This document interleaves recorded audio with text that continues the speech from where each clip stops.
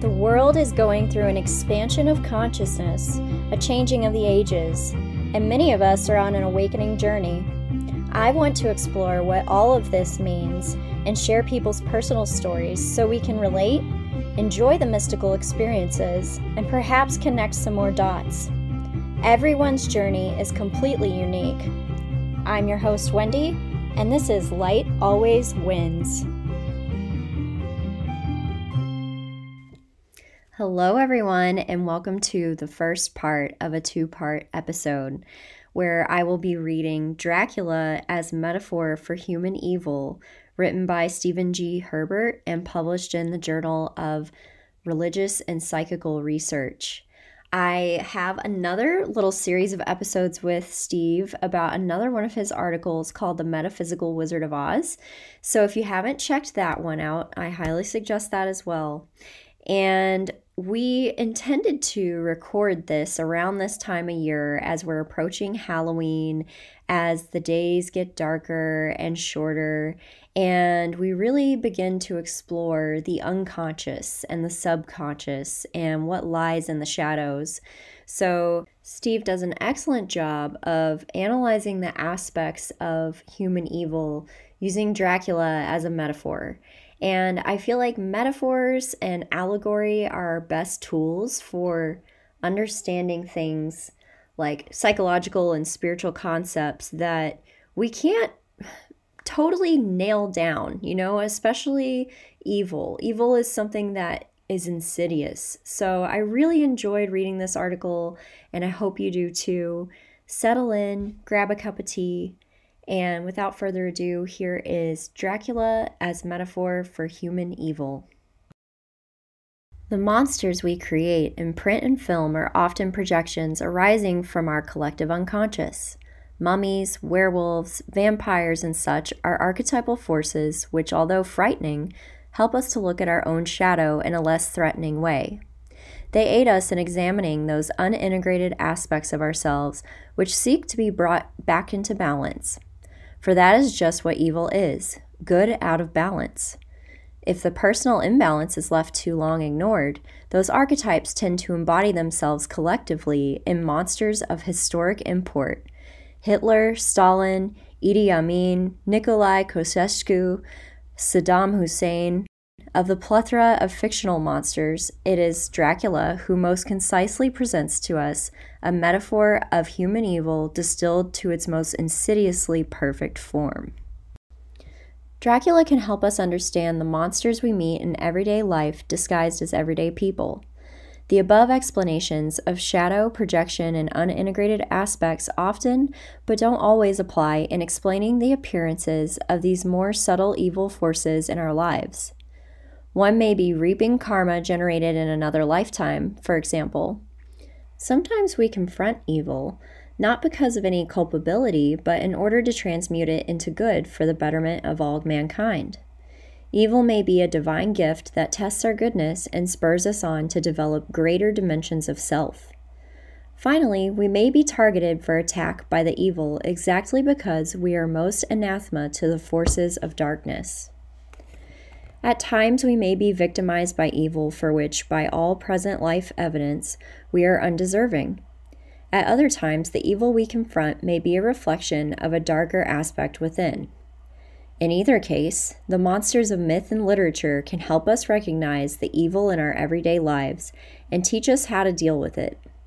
And of all the monsters inhabiting the literary world, Count Dracula is the quintessence of the evil creatures we meet in everyday life, the darkness embodied in our fellow men and in our own hearts. The vampire's symbology can help us recognize the monsters without, even as we confront their reflection within. Count Dracula embodies the aversion to wholeness and antipathy against the light. In this lies his primary symbolism in the rebellion of self-will toward divine will. According to the Kabbalah, man alone of all God's creations was given free will, and thus the potential for evil came into being at the same time. There are 3 levels of evil. The highest of these is self-will, the Kabbalists maintain. In the second, Lucifer and his legions function in the role of tempter and tester within God's plan to test and temper all the manifestations of his creation. The lowest level is more innocuous, though macabre but necessary, the death and dissolution on the destructive side of what is so beautifully illustrated by the Hindu god Shiva's dance of creation and destruction. Similarly, in Buddhism, the wrathful deities are merely the peaceful deities in changed aspect. Dracula is truly the Prince of Darkness. As a shapeshifter, he often assumes the form of a bat, a nocturnal creature like himself. Jonathan Harker, while held prisoner in Dracula's castle, described the Count as clad in black from head to foot, without a speck of color anywhere. A vampire throws no shadow as the light knows him not. His supernatural powers are gained by tapping into the lower magic of the amoral psychic forces of the subconscious and subjugating them to his own will and evil purposes. Being of the dark side, Dracula shuns the light that represents the higher aspects of self. In so doing, he represents the defiant ego, refusing to recognize a higher authority than itself. He struggles, as does the ego, to maintain dominance and sovereignty over his domain and to impose it upon all else. But in enforcing this private autocracy, he also forfeits the wholeness that can be with ego's surrender to spirit.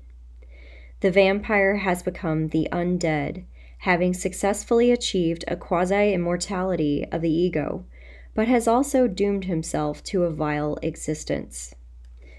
The moon, which dominates the vampire's nocturnal realm, shines not by its own light, but by the reflected light of the sun. Similarly, the ego can only shine by the reflected light of spirit. Yet the recalcitrant ego wishes to convince us it is the totality of the psyche itself. The way the ego's illusory reality hypnotizes us is much like the mesmerizing effect the Count has on his victims, causing them to bare their necks to him willingly and even with titillating anticipation. In Dracula's castle, Harker one day is shocked to discover that the Count shows no reflection in his shaving mirror. Thus, the evil one is recognized by his refusal to self-reflect or confront anything which he does not wish to confront about himself. Since the persona Dracula wants to present to the world is a facade and a lie, it does not reflect in the mirror of truth. The vampire abhors the mirror, for the lack of reflection confronts him with the fact that his self-image has no reality. Evil ones must believe in their own pretense, for they cannot tolerate the pain of self-reproach. In their refusal to confront, they barricade themselves with lies, and in their lying, the evil exhibit a kind of perverse genius. M. Scott Peck, in his classic study of human evil, The People of the Lie, says evil is best described as a spirit of unreality. The evil one creates a subjective and personal reality of his own, which he is unable or unwilling to distinguish from objective consensus reality. Conversely, Peck defines mental health as a steadfast dedication to reality. In a lie, says Martin Buber, the spirit practices treason against itself. And evil represents an existential lie against being. It was imperative that the Count create a flawless cover, the perfect facade. To achieve this, he drew upon powers far beyond mere shape-shifting. Indeed, one of the vampire's abilities is to achieve literal invisibility. Similarly, the people of the lie maintain their presence so perfectly that they pass for the most ordinary of people in everyday life.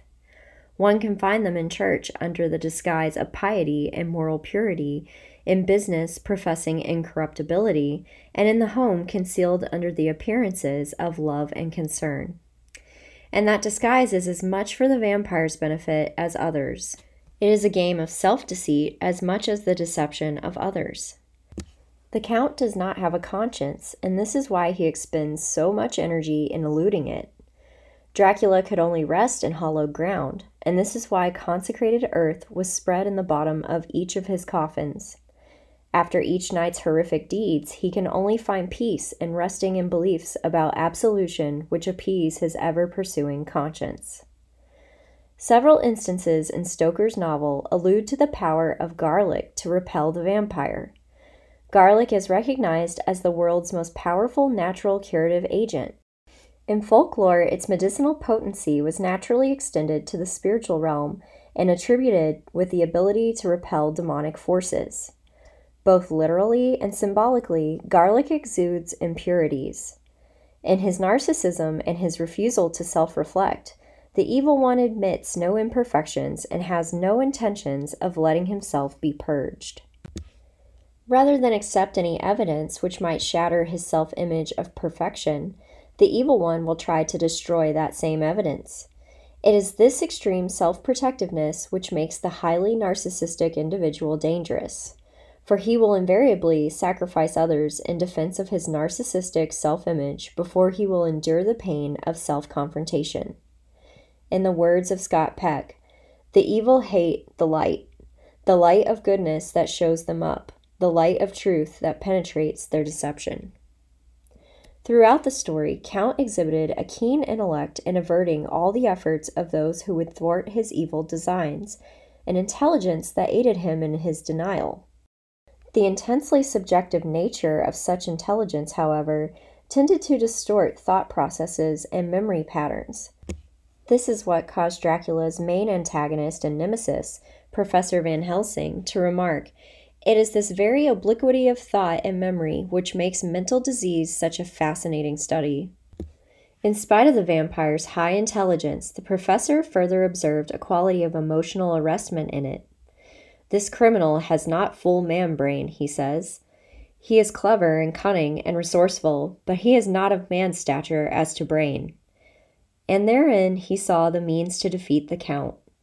"Ah, there I have hope," he continued, "that our man-brains that have been of man so long, and that have not lost their grace of God, will come higher than this child-brain that lie in his tomb for centuries, that grow not yet to our stature, and that do only work selfish and therefore small."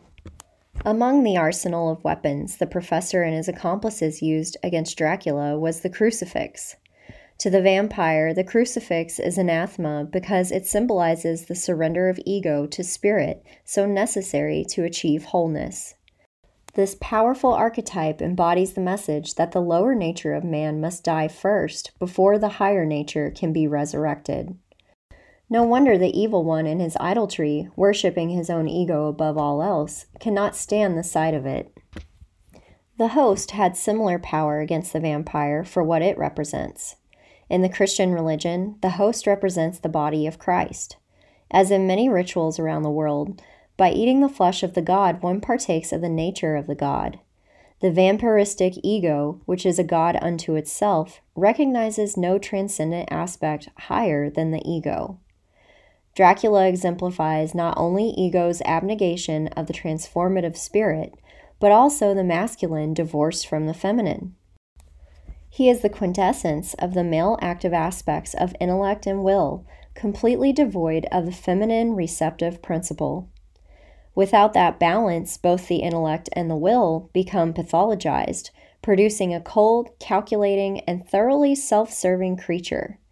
The vampire is truly inhuman in its heartlessness and inability to empathize. According to Martin Buber, the wicked are those who deliberately persist in impurity of heart, hearts driven by pride and cruelty, and recognized by arrogance, cunning, and craftiness. Evil, he says, is the grasping, seizing, devouring, compelling, seducing, exploiting, humiliating, torturing, and destroying of what offers itself. Extrapolating from this, we can define evil as undermining the spiritual integrity or growth of another in the avoidance of spiritual growth and wholeness in oneself, growth which requires self-confrontation, surrender, and transformation. The Count needed victims.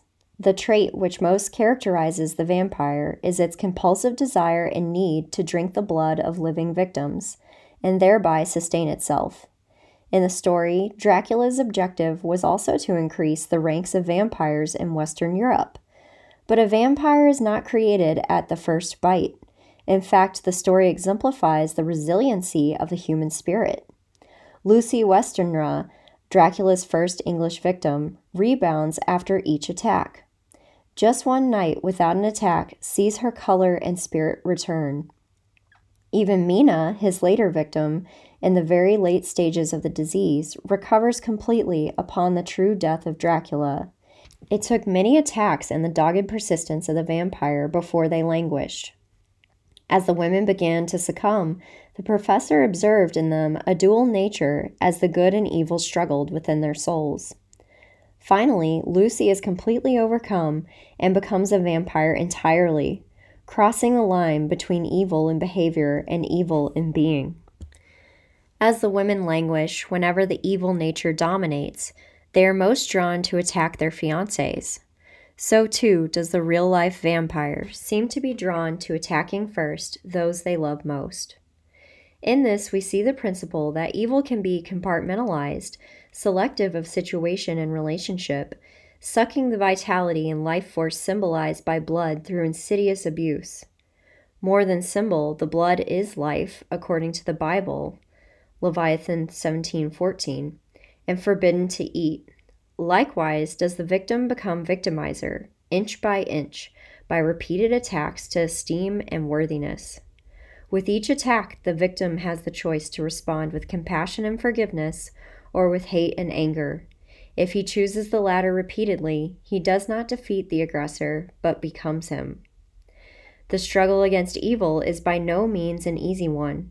Professor Van Helsing said, "It is a long task and a difficult, and there is danger in it, and pain. And once our feet are on the plowshare, we must not draw back," mirroring the words of Jesus in Luke 9:62. It is a terrible task that we undertake, and there may be consequences to make the brave shudder. For if we fail in this our fight, he must surely win, and then where end we? To fail here is not mere life or death. It is that we become as him, that we henceforward become foul things of the night like him, without heart or conscience, preying on the bodies and the souls of those we love best. To us forever the gates of heaven shut, for who shall open them to us again? The wise professor tells the others that the work of redemption is one of love, not hate. And Mina, even in her victimhood, reminds her saviors that the vampire is one to be pitied, not reviled. Even this creature is ultimately redeemable, agrees the professor, as evidenced by the look of profound peace that came over the face of the Count after the death blows were delivered. "So, my friend," the professor says to Lucy's fiancé Arthur, as he hands him the hammer and stake, "it will be a blessed hand for her that strike the blow that sets her free." So must it be of the duty of the loved one to endure and persevere until the time is right to deliver the figurative blow that sets the true self free. This is, too, the true message of Jesus' mission on earth and in the passion of his last hours, that we should endure evil without responding in kind. This is a message still lost on our society, which alternatively repeats and reinforces the message in media that might is right and revenge is sweet. Though the vampire wreaks much havoc with its evil deeds, however, its freedom to do so is mitigated by certain natural limitations. Throughout the story, it is evident that the Count's life and movements are bound by the course of the sun. And just as the vampire is bound by certain natural laws, so is it obligated to obey certain spiritual laws. The first divine law governing the demonic forces dictates that they cannot intrude without invitation.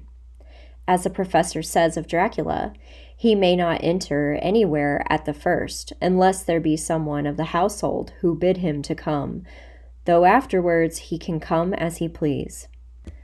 This he did in England by deceiving the Zoophagous Asylum inmate Renfield to gain access to Mina. It follows that neither can he entice one to enter his own evil domain except by their own free will, though thereafter he has them firmly in his grip. When Dracula greeted Jonathan Harker at his castle door, he said, "Enter freely and of your own free will," thus beginning Harker's imprisonment there. The constraints imposed by divine authority also present us with certain implications about the nature of the relationship between good and evil. Since evil is not out of God's control, he must therefore allow it to exist, governing its actions by certain laws. Dracula is bound by the light, both literally and figuratively, and ultimately must yield to the powers that come from and are symbolic of good, to quote Professor Van Helsing. Everywhere his actions and movements are restricted, as the professor further observes. He can do all these things, yet he is not free. Nay, he is even more prisoner than the slave of the galley, than the madman in his cell. It does not necessarily follow from this that God created evil. He created good, but by creating free will, he also created the potential for imbalance. And this is just how evil is best understood, as good out of balance. For it is not the least of its terrors that this evil thing is rooted deep in all good, says the professor.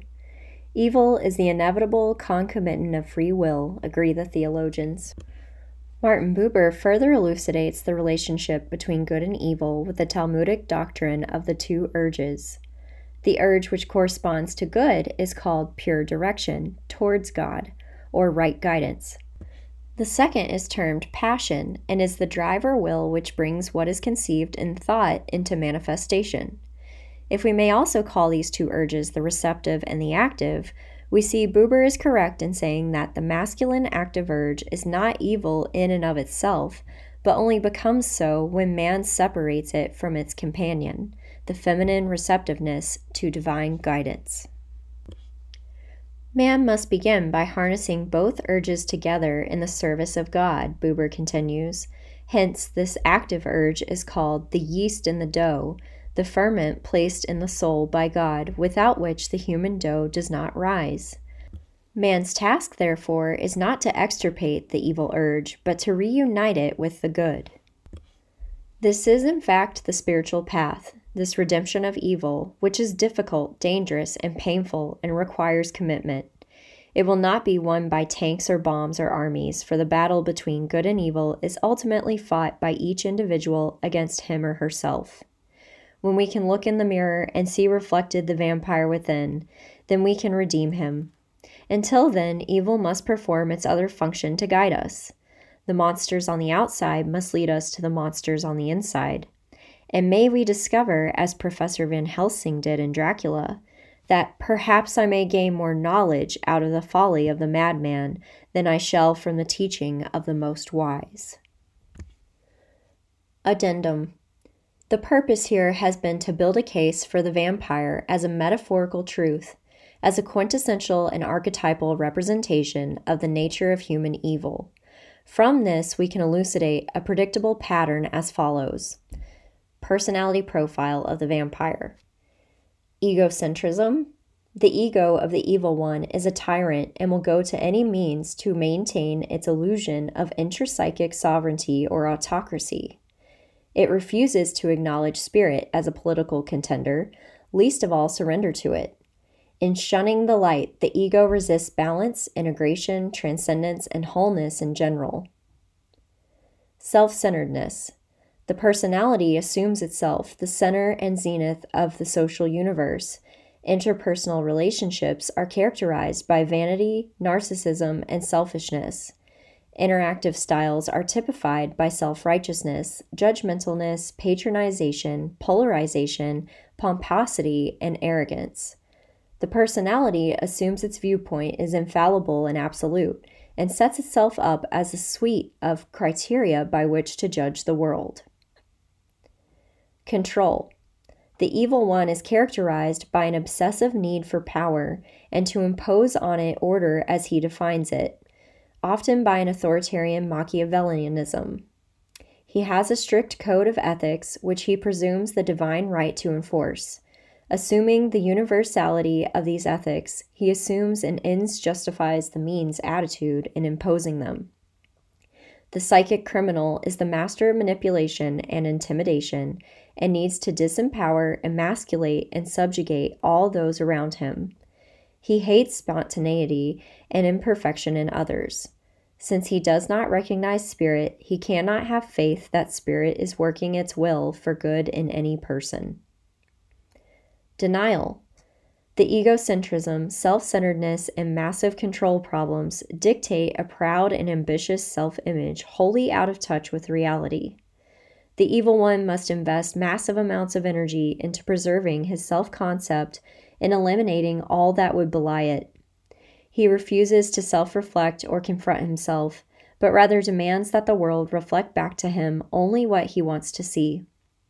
Having become identified with his neuroses, he must see these as virtues in spite of all the contravening evidence. He hates criticism above all. His whole life is a lie, devoted to maintaining a facade and a pretense. The evil one refuses to acknowledge the existence of faults and imperfections, let alone purge himself of them. Nothing can make him change. He prefers instead to cover up his liabilities, deny his true motivations, and rationalize his acts. It is not that he doesn't have a conscience, though it would seem so. It is because he is so good at rationalization that his conscience rarely becomes a major threat. Still, he is eternally pursued by it and must continually appease it. Victimizer.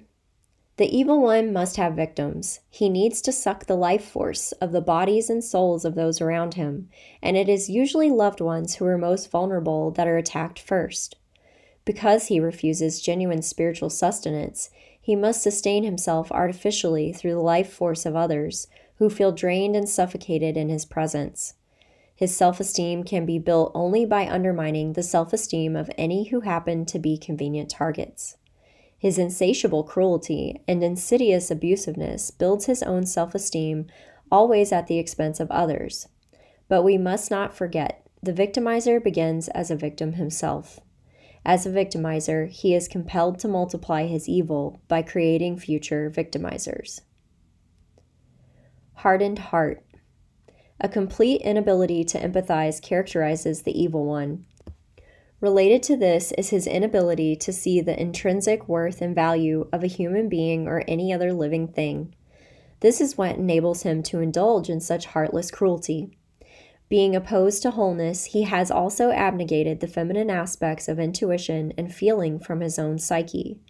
He at some point makes a decision to wall off his heart and thereby switches from victim to victimizer by classic identification with the aggressor. Superior intellect and will. By abnegation of the feminine aspects, the masculine aspects become overdeveloped and pathologized. Intuition is suppressed because it comes from spirit and is incompatible with the evil one's denial.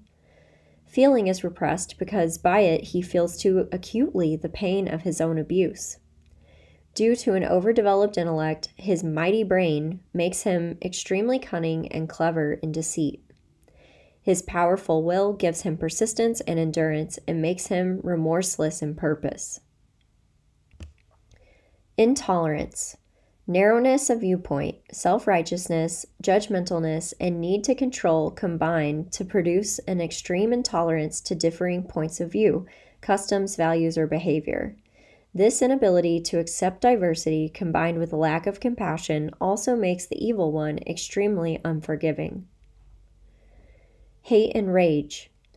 The hardened heart not only precludes the evil one's capability of truly loving someone in an unselfish, giving, and nurturing way, it also means that he easily despises those who do not fit into his idea of order.